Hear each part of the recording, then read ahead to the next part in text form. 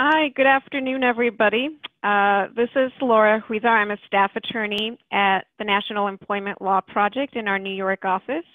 And I'd like to welcome you to today's webinar on exposing wage theft without fear, a discussion of retaliation and how to overcome it. Before we get started with our discussion for today, I just want to go over a few technical issues, and then I'll give you a sense of what we'll be discussing and the format.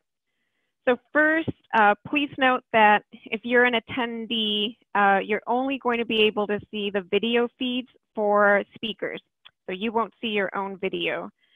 We've also muted all attendees throughout the webinar, so you won't have that voice option. If you do have a technical issue at any point, please use the chat button at the bottom of your Zoom screen and send any questions you have to panelists. Our team is taking a look at those the whole time, and they'll address them as soon as they can. If you would like to submit a question for panelists at any point during the webinar, you can also use that chat box to submit your question, and we're going to be collecting those questions and posing as many as we can to our speakers in the last 15 minutes of today's webinar. This webinar is also being recorded. We will send an email as a follow-up with the recording, as well as our speaker bios and any links to resources that we think you might find helpful. So as a bit of background for today's webinar and our goals for the discussion, as you might know, NELP put out a report this summer, back in June, looking at retaliation protection laws around the country, specifically focused on those for workers who are experiencing wage theft.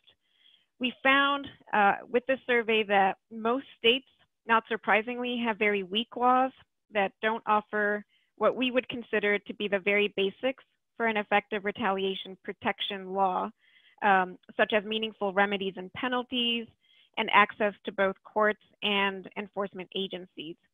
Our report showed that only 5 states and the District of Columbia had laws on the books for workers who experience retaliation in the wage theft context that we believe contain those most essential elements, although Minnesota and New Jersey have recently passed amendments to their retaliation statutes that would also qualify them. On the other end of the spectrum, our report showed that 6 states have no retaliation protection laws at all for those workers, and in 7 states, they only have weak criminal prohibitions on retaliation. And then there were a lot of states in between. So what we learned through that analysis is obviously that there's a lot of work to be done just to make sure that every state, at a minimum, has strong retaliation protection laws for workers facing wage theft. We at NELP are working on some model retaliation bill language that we can share with you as part of the follow-up to today's webinar. And we hope that that you keep us in mind for any work that you're doing around retaliation and labor standards. We're always interested in supporting coalitions and campaigns and policymakers.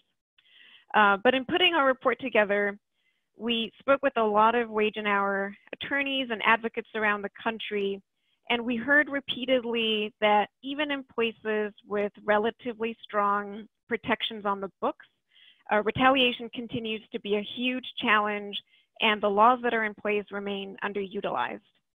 So we've seen a lot of interest in figuring out what more we can do beyond putting new or better laws on the books in order to make retaliation protection a reality.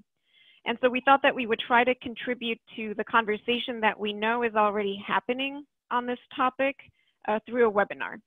And today we're thrilled to have with us worker advocates who are experts on these issues from all across the country. And so through 2 facilitated conversations, we're going to aim to offer some insight into what workers and advocates are facing, how state laws often fail to protect workers, what has proven useful or not useful in this space, and where we might be able to go next.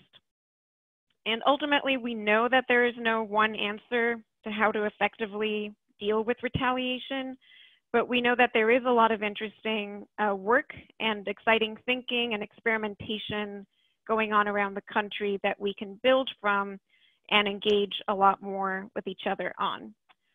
So without any further delay, I want to dive into our first conversation today. And this is a conversation that will focus on getting a sense from advocates in different parts of the country about what they're seeing, how retaliation is impacting their organizing work and efforts to build worker power, as well as address wage theft, and how existing laws are sometimes limited, but how different strategies or tools have been promising potentially or not so promising. So we're going to be hearing in this conversation from Veronica Mendez from the Centro de Trabajadores Unidos en la Lucha, or CTUL in Minneapolis. We're going to be hearing from Sofia Saman, who is with the Raise the Floor Alliance in Chicago. We'll hear from Sara Leberstein from Make the Road New York, and we'll hear from Stephanie Gharakhanian from the Workers' Defense Project in Austin, Texas. So we've got a range of advocates from around the country. And I'd like to start us off with a question for everybody, all of our panelists. You know, as we all know, retaliation is not a new issue. It's a persistent challenge to organizing and addressing wage theft and raising standards. So can you share with us a little bit about where in the country you're working, what kind of work you're focused on when it comes to wage theft, and how retaliation is affecting your work? And if you can point us to any new trends that you're seeing and how employers are retaliating, that'd be great too, as a way to flag it for folks. So maybe we can start with Veronica. Yeah, sure, thanks. Hi, can folks hear me? Yes. Okay. So my name is Veronica Mendez. I'm the co-director of CTUL, and we are based in the Twin Cities, Minneapolis and St. Paul in Minnesota. Our work is, it's regional to the Twin Cities metro area. So we have, a few different areas that we're working in. We are specifically have a campaign moving in construction. So talking to a lot of construction workers and a lot of construction workers that are misclassified as independent contractors, as well as we have like a general wage theft clinic sort of thing that folks from lots of different industries, hotel, restaurant, janitorial, and other low wage industries. So some of the things that we're seeing, I think are pretty typical. Employers, scaring workers about hours getting cut, schedules getting changed, being fired, things like this. But some of the stuff that we've been seeing in construction has gotten to a different. I don't know if this is a new trend or if we're just seeing it, honestly. But what we've been seeing is just a lot more threats of violence and actual violence happening in that industry, where employers have a lot of control and it's either bordering on or actually trafficking.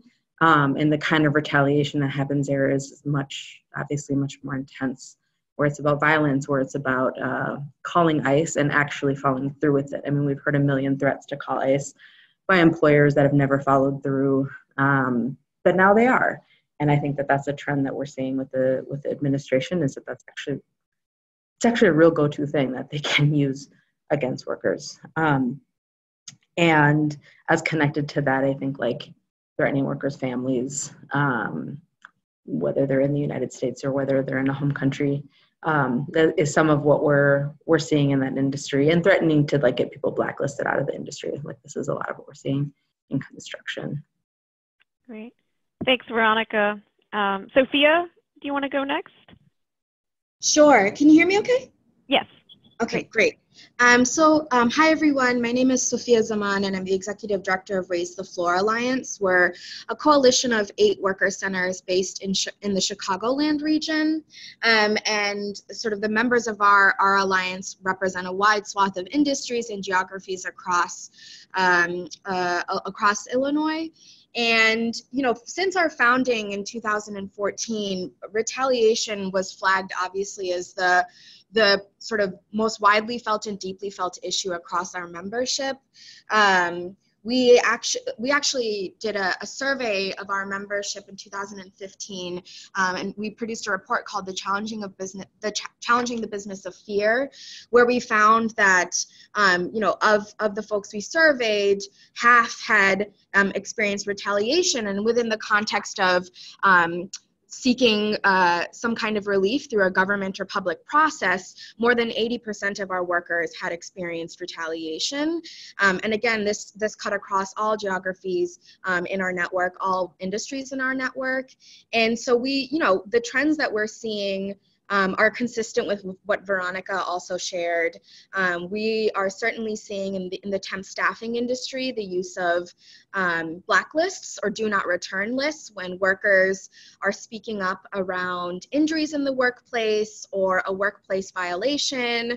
And we know that that temp agencies are sort of evading accountability and sort of moving workers around based on how when they do speak up, they're put on these DNR lists and effectively being barred from work.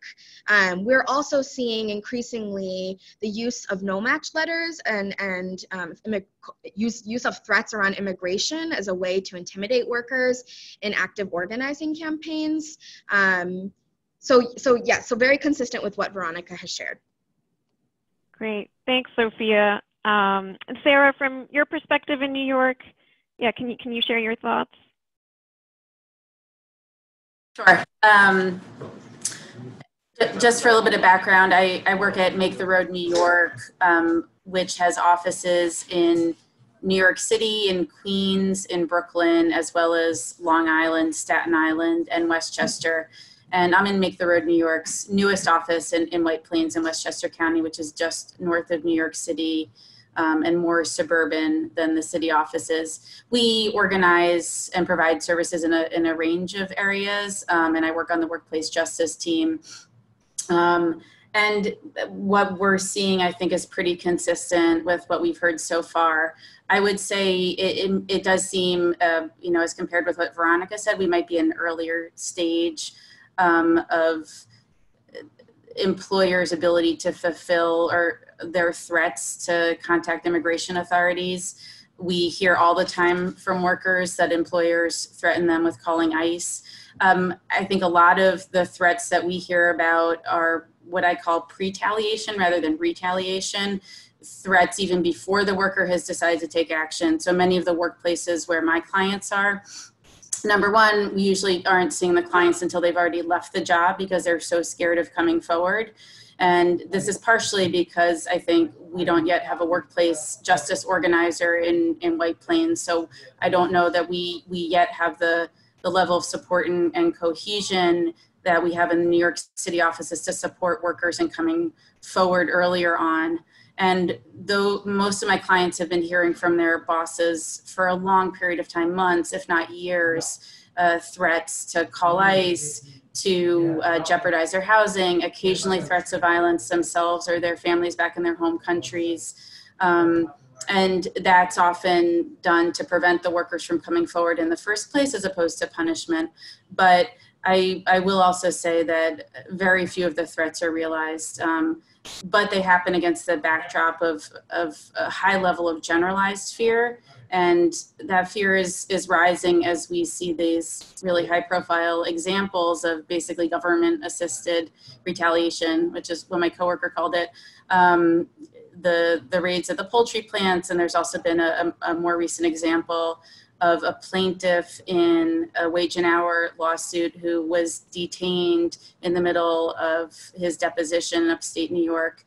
And I don't know that our clients have necessarily heard of those, but they definitely put us on edge and have put our co-counsel, when we co-counsel with private law firms, on edge as well. Great. Thanks so much, Sara. Stephanie, can you share from your perspective? Sure. Hi, everyone. My name is Stephanie Gharakhanian. I'm with Workers Defense Project. I'm based in our Austin office, but we also have offices in Dallas and Houston as well. And we primarily organize construction workers and their families. And again, a lot of the trends that we're seeing with respect to retaliation are similar to what other panelists have shared already. Certainly hear about threats to contact law enforcement or to contact ICE. Sometimes those threats are realized specifically with respect to police being called to the scene. For instance, we've certainly heard many cases that involve a fact pattern like that. Termination, blacklisting, and then also have seen counterclaims, like frivolous counterclaims filed as well when workers that we're representing choose to take action. Great. Thanks so much, Stephanie. So going into some of the more specific questions that I think folks have been grappling with, maybe we can start with Sara in New York. I know that Make the Road has a large membership. You mentioned you offer legal services on wage theft and also work on organizing campaigns. Could you tell us about some of the specific ways that Make the Road has addressed retaliation in the past, and maybe share some thinking on what tools have been useful or inadequate? Sure. I mean, it seems like it's always easier for us, and we have more tools at our disposal to address retaliation and to talk with workers in a helpful way about retaliation when the workers are already members or longstanding clients of the organization. And with the support of the Workplace Justice Committee, we can help better prepare the worker for what's to come. And in other cases, group cases, we've been able to get members who have been through an organizing campaign and a lawsuit or a DOL investigation to come and talk to newer clients who are in the point of filing. And I think that's really helpful. Even when I am meeting with clients who are newer to the organization, I've found that I'm spending more time talking with them about the possibility of retaliation, always asking them what they expect their employer is going to do when we file. And when they've heard specific threats, just to talk through with the worker whether or not they think that the employer is going to follow through. I think the benefit to employers threatening over a long period of time that they're going to call ICE is that when workers see that the employers haven't fulfilled those threats in the past, it does send a signal, although it maybe puts everyone on in a state of anxiety, low-level anxiety. The worker has seen also that this boss is always threatening to call ICE, always threatening to call his friends in the police department, and it's never happened. And so it does give us some room to talk through with the worker what they think is real and what's just meant to really intimidate them. So I think we're really trying to just strike that balance when we talk with workers to prepare them for what's to come and not to overblow the risks, because we haven't been seeing employers really following through all that frequently. We do work closely with New York State Department of Labor's Anti-Retaliation Unit, and all of our attorneys are ready and prepared to call as soon as we hear an issue. That the swift response, I think, makes a huge difference. The longer the legal action, the more opportunity we're giving to employers to intimidate and to escalate their threats. So overall, I think the speed at which an agency can conduct its investigation or just respond and maybe call an employer in real time when they're making a threat is really critical to our partnership with enforcement agencies. And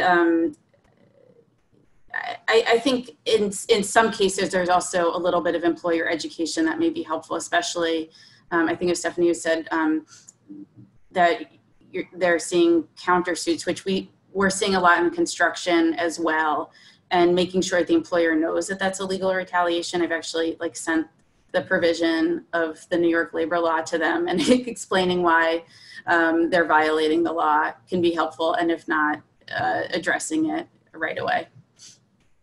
Great. Thanks, Sara. And we will be hearing from someone from the New York Department of Labor and about their anti-retaliation unit later in the webinar. And I guess building on that, Veronica, I know that CTUL, works a lot on wage theft, also organizing campaigns. You've had a lot of recent important legislative victories in the Twin Cities, too, getting a $15 minimum wage and wage theft legislation. So I guess, can you share your thoughts on what has been useful or not so useful in addressing retaliation? Yeah, so, in previous contexts, like pre-new laws that we've passed, legal tools have been just wildly insufficient, and we've used a lot of public pressure and political pressure to combat retaliation, both on the front end and in terms of inoculation of or if we're going after a specific, if we have a specific campaign, like sending a letter to that employer on the front end of an action that signed by 20 state legislators that says you can't retaliate against people, proactively, and then after the fact. But since we've passed some of the new laws they're just now coming into effect, but some of the tools that we've won are, we won on a city level rebuttable presumption around retaliation. So if a worker files a complaint, or actually even just complains to their boss with about having their rights violated or their wages stolen, then if the employer takes any adverse action against the worker within 90 days of that, then automatically the employer is assumed to have retaliated unless they can prove otherwise. So that's something we just won, and are looking forward to the opportunity to use this, because I feel like even retaliation protections that are in existing law, like, they just don't get taken seriously. Like, departments just don't take them seriously ever. And so, like, I'm hoping that, like, honestly, I don't think this provides that much more protection, but my hope is that we can use it as a hook to get into the actual investigators and be like, this is really serious, and now you have to make the employer prove it. So make them for real prove it then. So that's kind of what I'm hopeful about with that, and we'll kind of see where that goes. But like, some of the one of the challenges too that we're also trying to get around is that, we have, like, oftentimes the workers that are members of our organization that get retaliated against for speaking up about their rights are also being retaliated against because they're organizing, right? They're just, like, organizing generally for things that are above and beyond the law. And so when they go and they talk to an investigator at the Department of Labor and say, well, my boss is retaliating against me because I, asked for my stolen wages, and because they didn't like I was passing around a petition about improving, improving our break room, then the investigator goes, oh, well, that's not retaliation for something that I can enforce. That's NLRB stuff. And then it just disappears. And so that's a huge problem that I don't quite know how we're going to work on at a state level or a city level. But it's something we're thinking about. No, thanks so much, Veronica. And I'm curious, maybe going on to Stephanie in Texas, where I think the environment is obviously very different from that in New York and Minneapolis. Stephanie, I guess, are there things that have or haven't worked for you all, or are there particular obstacles that you're grappling with in your organization? So I think one big obstacle is that we actually don't have a state law on the books that provides for protections against retaliation when someone pursues a state wage claim. And so we don't really have the sort of legal infrastructure that I think exists in other places, even though I know the fact that sometimes the law might be on the books in other places doesn't mean that it's being enforced to the extent to which many of us would like. In terms of what we've tried to do, I mean, certainly we've tried, where we can, we've pursued, a Section 7 violation through the NLRB. We have a criminal statute which does criminalize certain forms of wage theft if there's the ability to show intent not to pay. I think as our analysis about the intersection of the criminal justice and immigration enforcement systems has evolved over the last 10 to 15 years, I do think that we try to be a little bit more cautious when we choose to pursue criminal remedies to address wage theft violations. But I do think that there are instances in which we've attempted, sometimes successfully, sometimes not, to show that retaliation does evidence intent not to pay under those statutes. I also feel like what has been most effective, assuming that we're able to respond in this way, has oftentimes been more of an organizing-centered response than a legal response. where we've tried to do a rapid response action at the worksite if we can, but of course it's not always easy to organize something like that at the last minute. And I think those typically tend to be more effective if the retaliation happens closer in time to when the workers affected actually were on the work site. But certainly that's a tool that we've used in the past as well. Thanks, Stephanie. And Sara, from your perspective in Chicago, I guess, are there other obstacles there that you're seeing, or a need for other kinds of reform?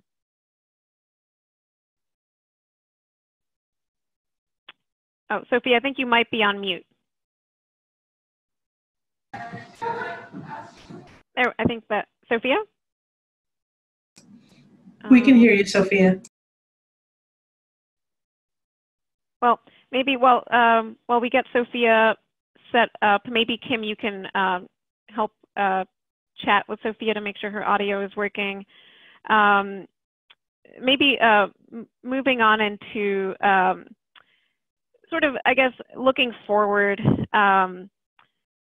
where can we go in terms of coordination or working together more across the country on this issue?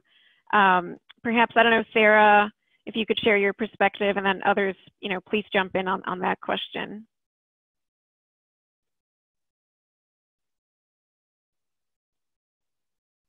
Or, yeah, Sara, there we go. Yeah, so just kind of like where is there room to coordinate with that? Yeah. I mean, even within Make the Road, I think we've seen the need for better coordination among our immigration team and the workplace justice team, and holes in the employment law attorneys' understanding and our organizers' understanding of what legal protections our workers have, beyond the retaliation protections and when they're most at risk, so we can give the most nuanced advice possible. And I think overall that seeing materials and pointers and sessions, know your rights sessions by immigration law attorneys, but directed to workers on their rights in the workplace, and also the materials that NELP and NILP worked on that were addressed towards employers about their responsibilities under immigration laws are really, really helpful, because I think that we as employment attorneys, especially working with organizers, have ideas for how to talk to workers about some of these issues, especially in the course of an organizing campaign. We know what the retaliation statutes that we might invoke say, and how to make out a claim, but we're not always like best positioned to really help a worker to evaluate the threats and their vulnerabilities and to understand how to best respond. So I think that type of coordination between immigration lawyers and activists and worker organizers and lawyers is really, really helpful, and gives us some really specific tools and some really good technical advice that helps us to have better conversations, more effective conversations with workers. And then I think just broadly, the more that we can support each other with really good collective action and organizing, and the more support we have overall, organizing support we have for cases, the better. And I think it's just a whole overall. But the better positioned we are to respond, not just to respond to employers who are retaliating against workers, but to have a big organizing and public presence for bigger cases overall, puts employers on notice that there are going to be real repercussions for the retaliatory acts that will include not just another legal claim that may or may not be enforced down the road, but potentially a public outcry or a threat to the viability of their business. And that's so much more effective, really, than anything that's in the statute. Thanks. Yeah, I don't know, I see Veronica nodding and others. I don't know if you have thoughts on that. Yeah, totally. I mean, that's been by far the most effective thing for us with retaliation, is both on the front end inoculation and on the back end, like inoculation that there's going to be a whole shitstorm with public pressure and politicians and everything and actions in front of your place. and on the back end actually doing that. So like that's been the best way that we've been able to prevent retaliation and like get workers their jobs back if they're retaliated against, and things like that. So the thing I think about in terms of how we collaborate on this is like, I think that precedent setting is really important, and how do we actually think about the precedent and set each other, like how do we communicate on Sunday? Like it actually makes a big difference when I go to the city of Minneapolis and I'm like, well, in Seattle, this happened and they interpreted this like this. And they're like, oh, that's interesting.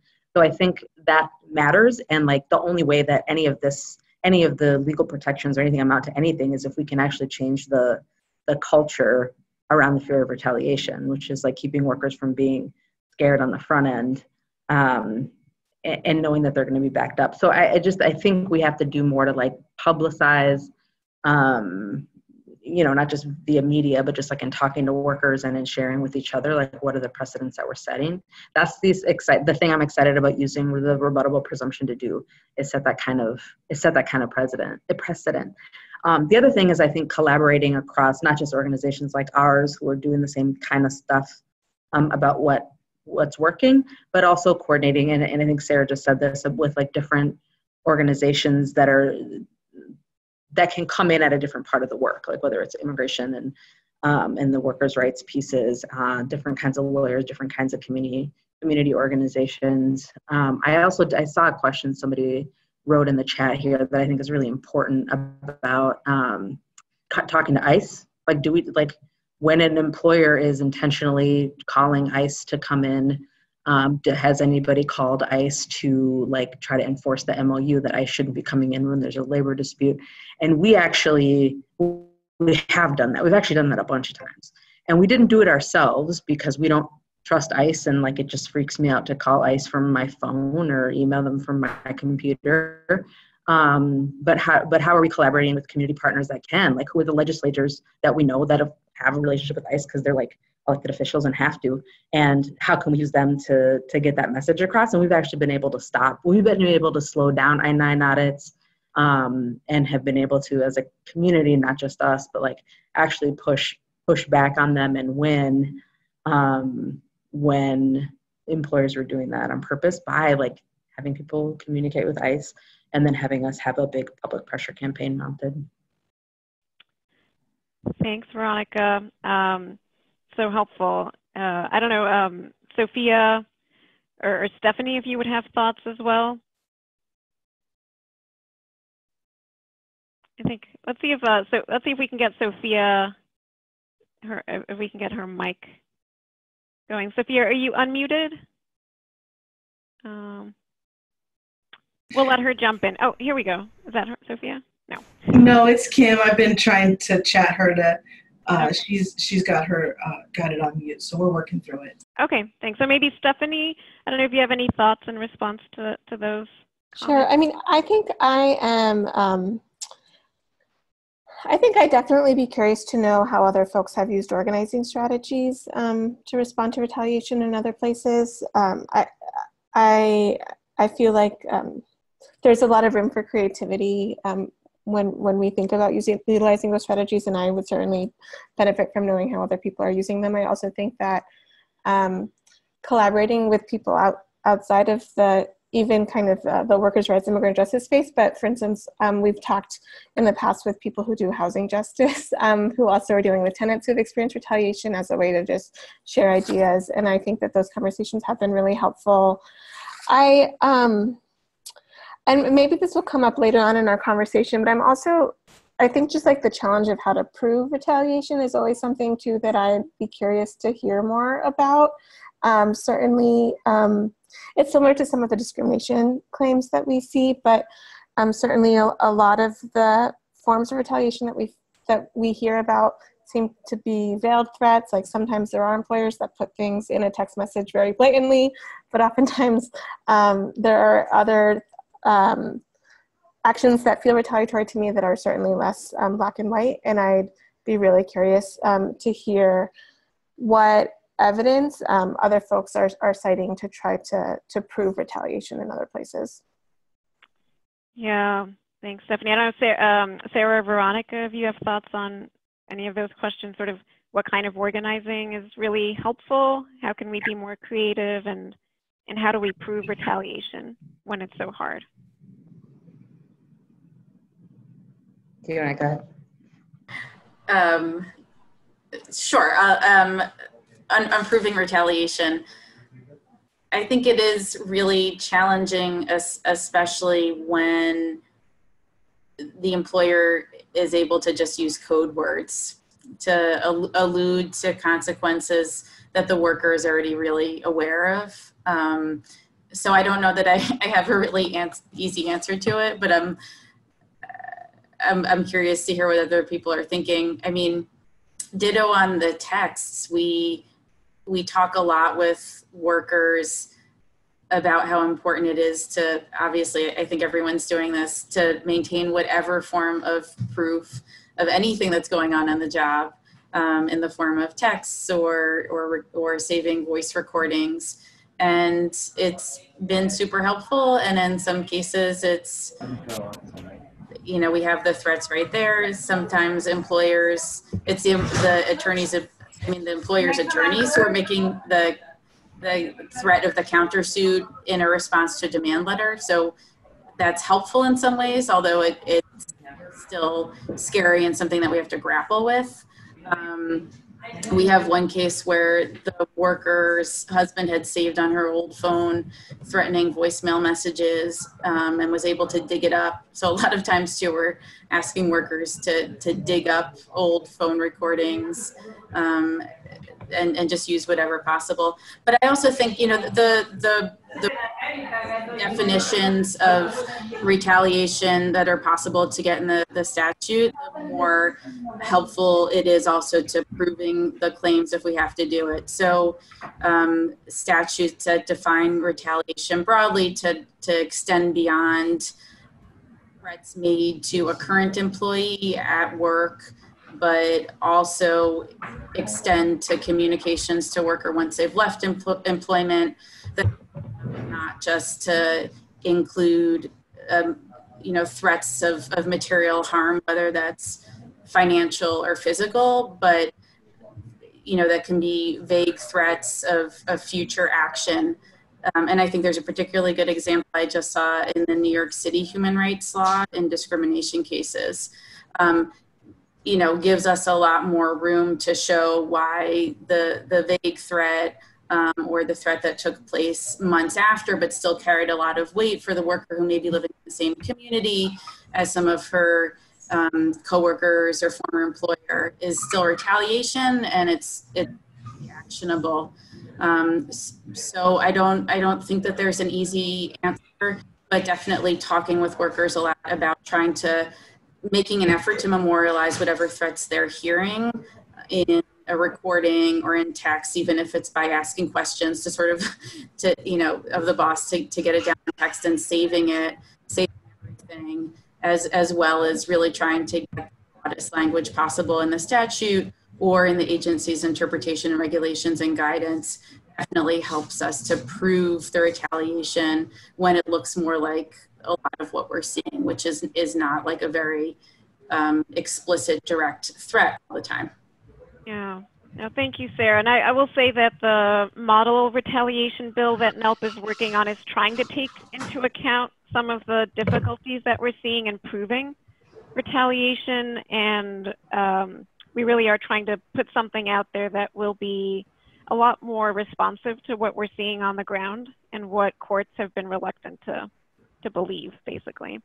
And we have maybe 1 minute left for this first conversation before moving on to our second group of panelists. And I think Sophia is back. So maybe if you all just have any final thoughts or questions even that you would pose for our attendees about, you know, what you think we should be exploring or doing, or anything that you would put out as kind of a final thought.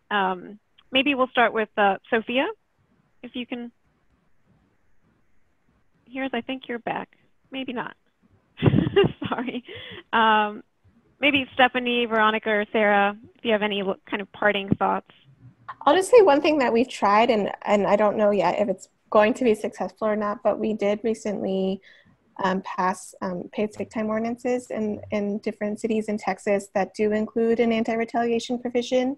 Some of those ordinances haven't gone into effect yet, but I am interested to see if we can do concurrent, like paid sick and more traditional wage theft claims, and just take advantage of the paid sick anti-retaliation provisions in some of those cases. So it's something that we will try, but success yet to be determined.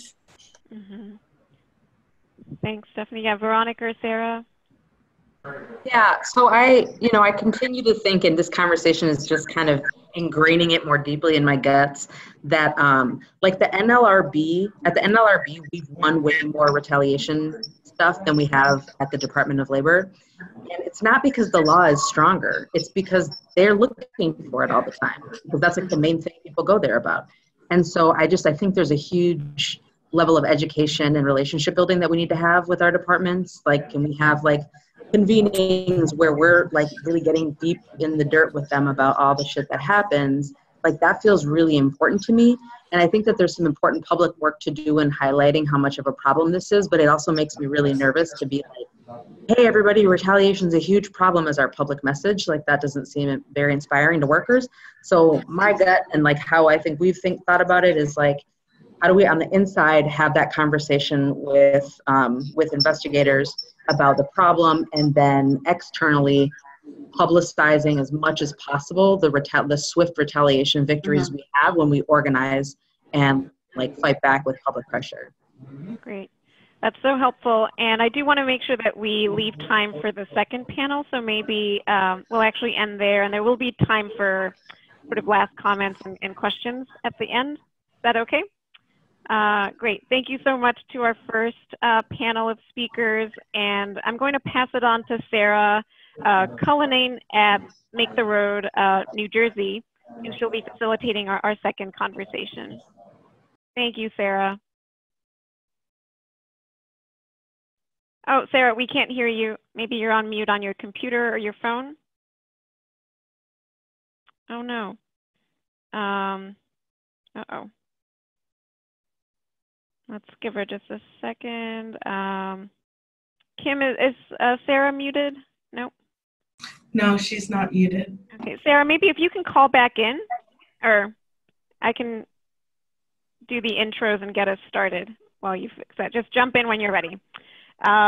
So with our second, oh yeah, there we go. Welcome, awesome. Hear me? Yes, perfect. Thank you. Okay, I'm sorry about that. I switched from phone to computer. So thank you so much for the opportunity to join you all and to listen on this incredible conversation. My name is Sara Cullinane. I'm the director of Make the Road New Jersey. We're a grassroots immigrant and workers rights organization. And this conversation is going to be sort of another perspective on retaliation and what we can do as advocates once we win a strong retaliation law, we have it on the books, how we can approach implementation and think about some really good or emerging practices from the state enforcement agencies and workers groups, and how we can collaborate between agencies and worker organizations. So I'm really excited to welcome Winifred who's a litigation expert and senior staff attorney, the Workers' Rights Program of the Asian Americans Advancing Justice Asian Law Caucus, and Jim Rogers, who's the Deputy Commissioner for Worker Protection at New York State Department of Labor. And I'll just say personally, and from the perspective of Make the Road New Jersey, we just passed a big landmark anti-wage theft bill with the help of many of you on this call, including NELP. And I'm really excited to dig in and learn about, now that we have some strong anti-retaliation language on the books, how can we work to really the enforcement piece is working. So I'm actually going to start. My first question is for Jim, and I wanted to open up with a question for you. From the agency perspective, from the enforcement perspective, what is really working and what isn't working in terms of retaliation? What are the best ways that you're finding to hold employers accountable? We know that New York has incredibly strong laws on the books, and how are you able to enforce them? And I think if you answering that question, but also if you want to speak to some of the concerns about ICE and immigration that have come up from the advocates, it'd be great to hear how New York is responding. Yep. Okay. Thanks a lot. Thanks for having me. I appreciate it. So I think our statute is reasonably strong compared to other places, maybe, but despite that, it was really the implementation of a process to actually make the statute worthwhile. That was our biggest challenge. So in 2015, we started the Anti-Retaliation Unit, which is we pair investigative attorneys, 2 of them, with experienced labor standards investigators, and to, in the implementation of Labor Law Section 215. And the reason we did that is there's endless reasons. The first 2 major reasons is that, obviously when it comes to retaliation, timeliness is critical. There's no sense in like applying some kind of remedy, far down the road during an investigation or something else. And so we needed a sort of standalone unit that would just deal with the retaliation. So we sort of decouple a wage claim and the retaliation part, and the retaliation unit's job is to sort of move quickly on the retaliation piece as the wage issues get investigated. And because when they were all sort of one piece, it was difficult to have that nimbleness that we needed. The second part was to sort of bring investigative attorneys into the mix. The labor law in New York State gives the department subpoena power, both for documents as well as testimony. So bringing employers in and swearing them in sort of, it's not so much a deposition as a law enforcement type of inquiry or hearing, that is a powerful tool. Also having attorneys alongside investigators confront employers quickly after the retaliation happened. We found that to be effective. So the timeliness thing, being able to bring experienced litigators to bear, sort of bringing the sense of the Department of Labor as a law enforcement body to the forefront is really important. And so in that way, that's sort of where, to the extent we are succeeding at this, that's why. But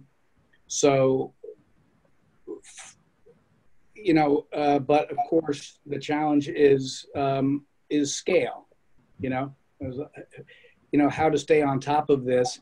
And I could speak to the immigration issues as I see them if you want. It's our number one concern. It's our number one triage complaint. It gets the highest, it gets triaged as sort of a level 1 case. It gets our immediate attention and our immediate action because of all the reasons that you say. Because it's not just threats. Sorry. It's not just threats. It's, people are making good on those threats. Hang on. Someone's calling me in. Sorry about that, my office phone. So, people do make good on those threats. ICE definitely does get called. The whole I-9 process, that happens, that's retaliation. If you mention I-9, after a worker's made a complaint or you seek out additional documents, that's retaliation. We need to stop those processes, right away where we can.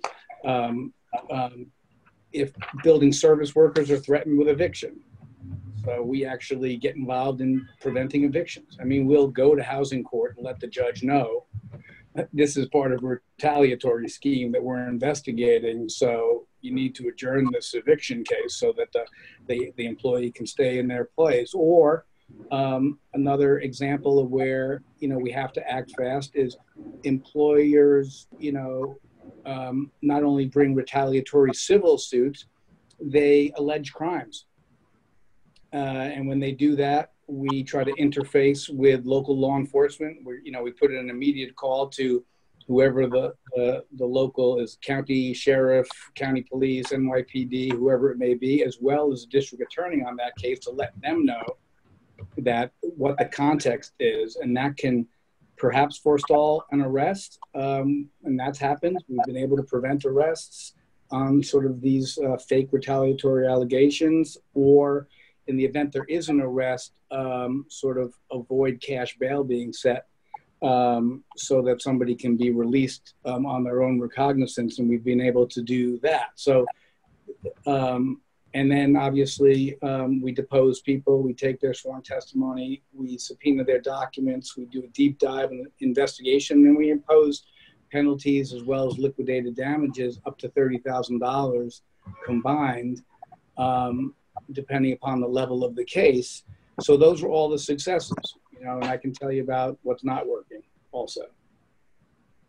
And I guess just you've described a really wide range of tools that you have at your disposal, and you're, you know, taking really creative action and really meeting the workers where they are to face retaliation and fight retaliation wherever it comes up.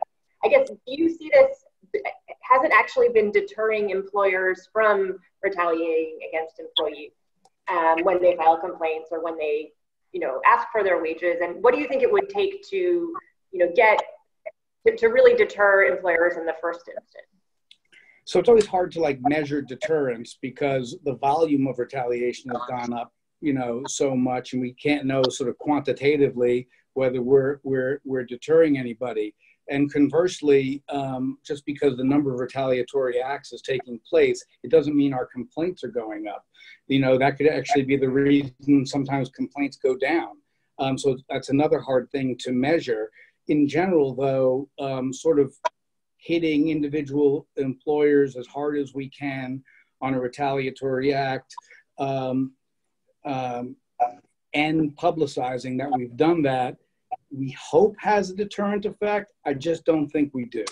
I really don't think that we have a deterrent effect. And as a former public defender, where I spent the majority of my life, I have to say that, you know, in this area, and I know everyone's debating about the value of the criminal law in the space of workplace justice, but when it comes to retaliation, which is precisely like witness tampering and precisely like obstruction of justice, I'm not sure that employers are going to get the message, especially the kind of bottom-feeding employers that make immigration threats or make good on immigration threats. You know, I just don't think they get the message with fines and liquidated damages and sort of litigating with the regulator and all these other things. I only think they're going to get the message if they're treated the same as anybody who's sort of obstructing the administration of justice on a workplace justice investigation. I don't see, you know, huge organizing campaigns can work, but are they scalable? All the work that we're doing in our anti-retaliation unit, you know, works, but is it scalable? I think that someone who threatens somebody to that extent, such that they're depriving them of their livelihood, they're depriving them of their right to speak, they're extorting them, and they're bumping up against labor trafficking because the extortion is to have them keep working and shut up at the same time. I mean, if you compare that to other crimes which are prosecuted all the time, you're really saying if we don't prosecute this as a crime, we're sort of disenfranchising an entire class of victims simply because they're workers and they haven't been victimized in some other context. And so that's what I'm thinking. So thank you, Jim. And I want to now turn to California. Winnie is joining us and has done some really innovative work, collaborative work between state enforcement agencies and worker organizations to really address retaliation issues head on. And I wonder if you can share some of the lessons you've learned in California and reflections on your work there. Sure. Hi, everyone. Thanks for having me as part of this great discussion. I guess maybe just a little bit of background on Asian Law Caucus for those who aren't familiar, just to give a little bit of context for where our where my remarks are coming from. Most of the workers that we represent in our clinic or through our clinic are monolingual, limited English proficient, low-income workers. A lot of them are restaurant workers, caregiver workers. And, you know, like everyone, I think really we've struggled over the years of how do we do this direct service work more strategically, because we could file individual wage claims until the end of time. But what we have been doing in the last couple of years is really working more collaboratively with the State Labor Commissioner's Office Affirmative Investigative Arm. It's called the Bureau of Field Enforcement, or BOFI. And we have found that working with them, with worker centers, to build a bigger case with a on-the-ground organizing campaign and a comms component has been a way that we can have broader impact and reach more workers. And kind of influence the industries a little bit more. But basically, the BOFI process has worked really well on the retaliation front, too, because I think so many of our low-wage immigrant workers, there is really no option of litigating any of these retaliation claims in court. A lot of them have language barriers. They can't find a private attorney. We can't get a private attorney to take the case because of the amount of damages at issue or questions of collectability. And so really the labor commissioner's process is the only viable option for them for retaliation claims, even with these great laws on the books. And what we've found is that we've worked with BOFI a lot in how to prioritize and address these retaliation claims that come up in these BOFI cases, these collaborative cases together, to fast track those cases and handle them more quickly. Everybody's recognized that speed is of the essence, the chilling effect that it can have on a campaign and on a workplace investigation. So with kind of the recognition from our, you know, the great labor commissioners we've had in Julie Sue and our current labor commissioner, who also comes from community, Lilia Garcia, a fast track program has been created where retaliation claims that come out of a BOFI collaboration case with the community are processed much more quickly, are supposed to be processed more quickly. So complaints are to be reviewed within 24 hours and assigned to a deputy. The complainants are to be interviewed within days and talked to, and then a notice to be sent out to the employer within a set amount of time with a response demanded. And if a response isn't provided, that a determination is issued.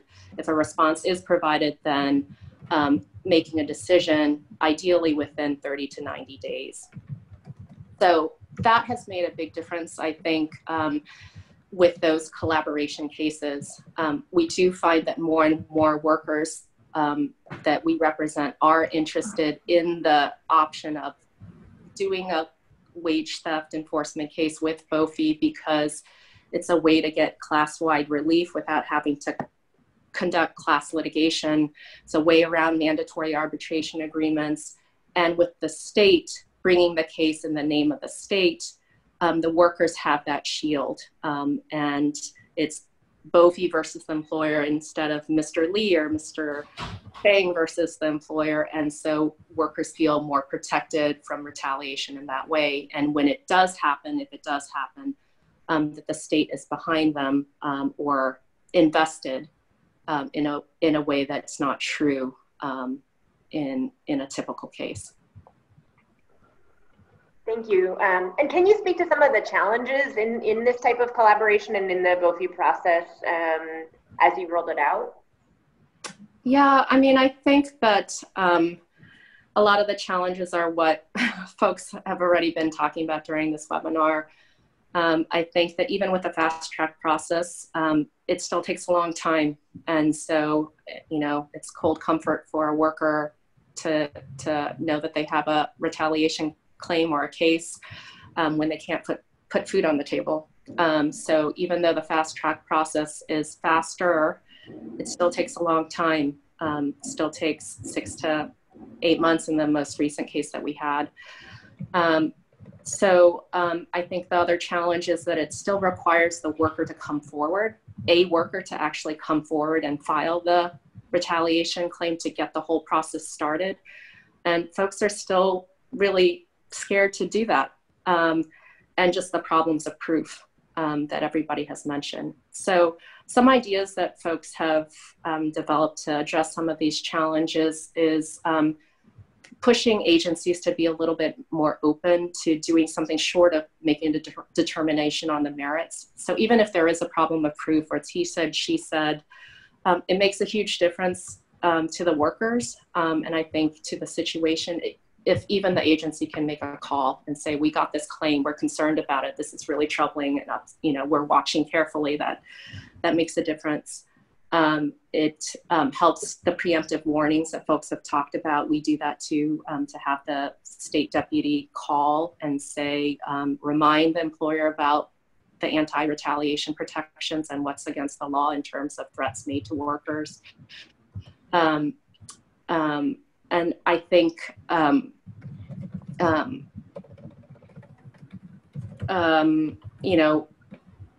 there's a legislative fix that worker advocates have pushed through. It was an exciting bill, SB 306. Actually, it's a bill that amended the law so that BOFI can actually go in on their own without a signed complainant to do an investigation and cite for retaliation.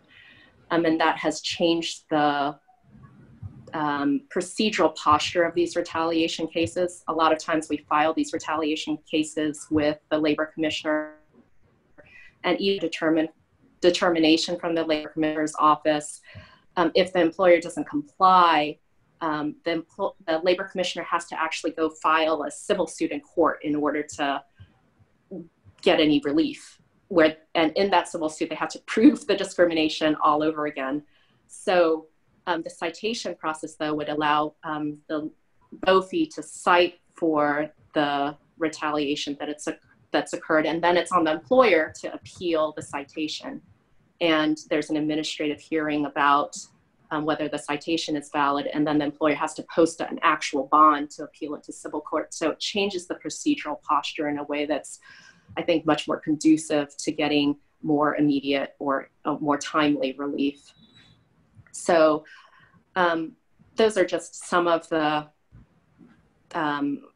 changes in the works. That bill is that law. We haven't seen it actually. Still working on the implementation and applying it to an actual case, but it's an exciting new tool. Thank you so much, Wendy, and please keep us posted and updated as you implement. I think a lot of folks on the webinar will be really interested in hearing. So we're actually going to transition now. I know folks have been raising a lot of great questions on the chat, and we're going to transition over to Sade Gabriel-Sali about responding to some of the questions that you all have raised. Hi, can everybody hear me? Great. So there were a couple questions, and it also came up during the discussion around proof. So maybe if we can dig into this just a little bit more, and maybe I'll start with Jim. There was a question, hoping to hear a little bit more about what workers might need to actually prove retaliation. What are some options that could be used as proof? So from the agency perspective, I mean, apart from the slam dunk. Yeah, I mean, obviously recordings are always helpful. Any kind of yes, the slam dunk is a slam dunk. We get at the proof by sort of taking the statement from the workers and giving the employer a chance to respond, but working as fast as we can to pick it apart. It's people in a situation are not usually thinking about the proof or anything like that. They're sort of in the moment. They're living it. So I think just a prompt and timely outcry to either the Department of Labor or an advocacy group or somebody, that's extremely helpful. And to that end, I think where we could do better is really in the support. for people who do come forward. So if you're certified as a victim of labor trafficking, let's say in New York State, there's a bunch of services that provide support with that designation. And if something similar were to be brought to bear in the retaliation context, I'm not exactly sure what that would look like. That would go a really long way to having a little bit of breathing room to deal with it. So I don't have a real sense of like what to do about the evidence other than to say the promptest outcry you can make either to a community-based organization or a faith-based organization or the Department of Labor or a legal services organization, faster the better. That's the only thing I would say on that. Does anybody else want to weigh in before we move on? Just on problems of proof, I mean, I think that we have told our clients or workers in a campaign that when you are disciplined, try to ask questions right away. Try to, you know, ask the employer, why is this discipline happening, getting details so that we can actually, you know, sometimes the employer's not prepared for that. And the initial reason that they give is something that we can prove is more pretextual, or that the reasons are changing over time. The rationale that is given for the adverse action changes over time. I think more and more workers have smartphones or phones with cameras or that can record things. Here in California, we've run into the issue of wiretapping and kind of whether the recording is, you know, authorized or known, or whether it's a secret recording. But we have been trying to think more about giving the employer notice at the beginning of a campaign that any future conversations with workers about the workplace are not to be considered private, and you can't assume that they are going to be private conversations, and then try to carve out some ways around the wiretapping concern by putting them on notice about that, and then being able to use those recordings then in retaliation cases.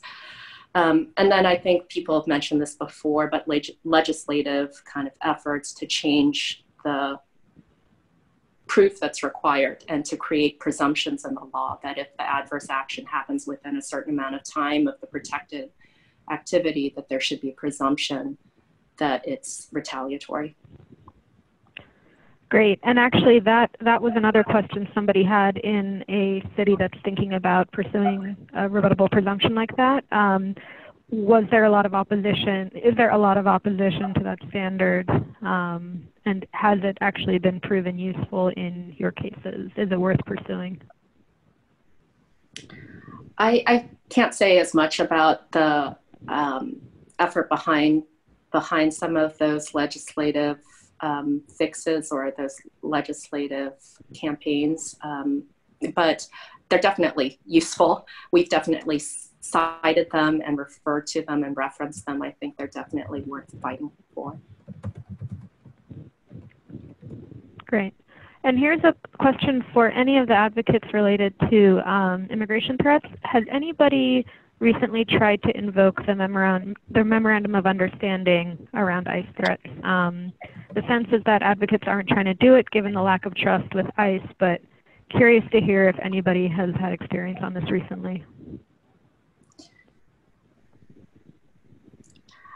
I can say from our perspective or from our practice, we haven't tried to invoke it recently, but we still trigger it. We still think to trigger it.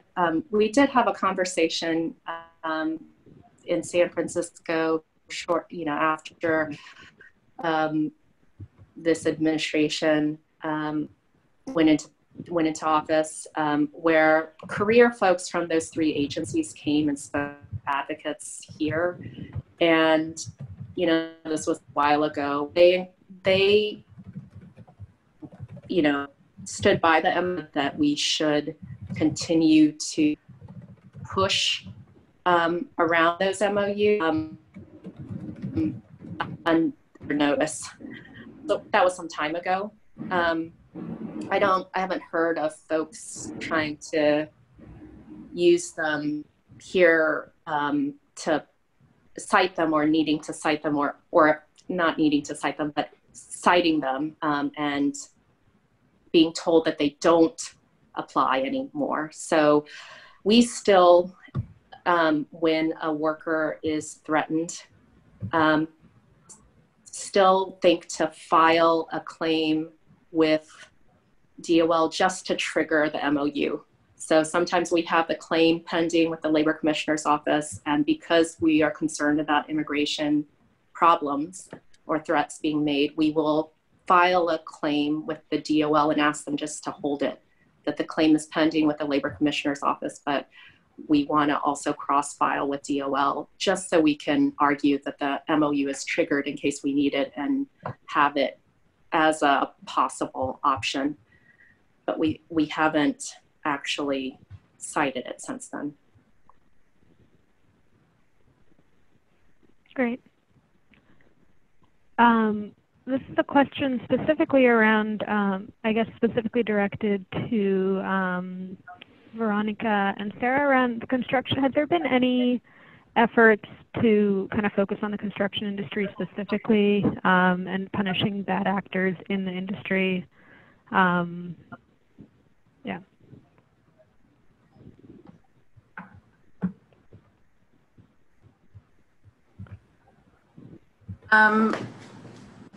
We definitely are trying to focus more and do more know your rights trainings and produce more materials for construction workers, not specifically around retaliation, but generally. And I'd say in part because, well, construction workers make up the single largest group of our clients, but also it's probably the industry where our workers have the least evidence. And we've recently put out a guide that includes information on workers' rights, but also has space for workers to record their work hours, their pay, information about the employer.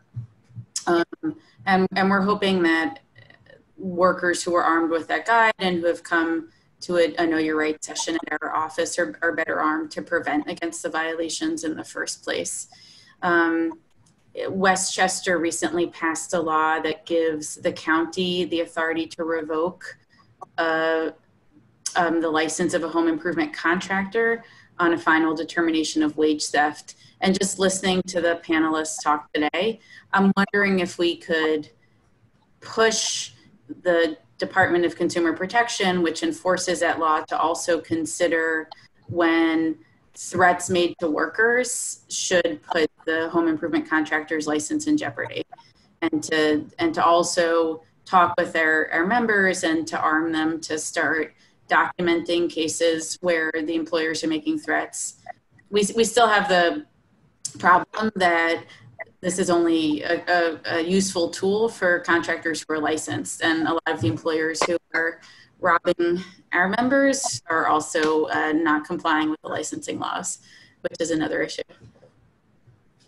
Great. Well, thanks so much, Sara. Thank you, Sade, for facilitating, and really thank you to all of our speakers today. I know it's almost 4:15, but I think that this has been a really helpful conversation, at least for me, in thinking through what we're seeing and kind of brainstorming maybe some new areas to explore.